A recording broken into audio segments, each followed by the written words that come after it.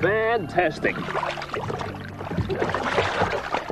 Oh, I've just been swimming over the Opal Reef, which is part of the Great Barrier Reef off the coast of Queensland. It is a magnificent sight down there. You know, people have been puzzled for thousands of years about the formation of coral reefs. For a long time they thought there was some sort of plant growth from below. It isn't. The coral polyps themselves are definitely animals. And this reef that stretches along the coast of Queensland for 2,000 kilometres has been formed over millions of years by billions of those little coral polyps. See, when they grow, they take in food and they form around their bodies stony, limestone cases. And it's those cases that build up and form the reef.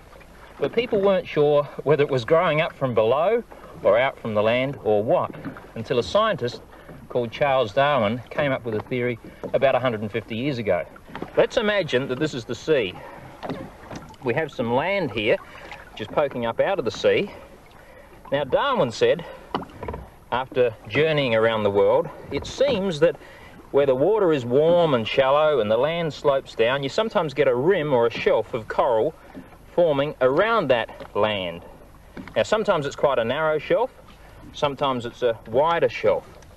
But he suggested that what was happening in those regions, almost always, is that the land was actually sinking very slowly, taking millions of years to do it, but sinking nonetheless.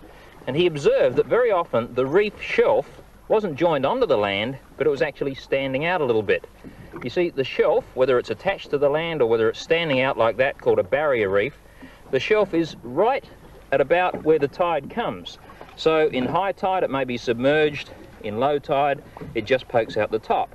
But the little coral animals themselves can't live if they're out of the water all the time. So that's how the reef forms, he suggested, because the land is submerging, and as it does so, the shelf may get wider and wider. In some cases, the land submerges altogether, and you're left with just a ring of coral. That's called a coral atoll.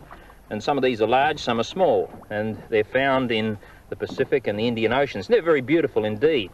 But coming back to Australia, we're really at that middle stage there, where you have the land there, a gap of water, and then the barrier reef out here. You might say, wait a minute, that barrier reef doesn't go all the way around Australia. No, of course it doesn't, because the conditions are only right for coral growth off the coast of Queensland.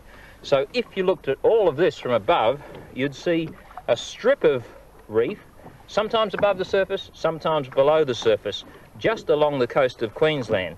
Not all the way around Australia, but it does go for a mighty long way, around about 2,000 kilometres, and it's one of the most beautiful parts of this country.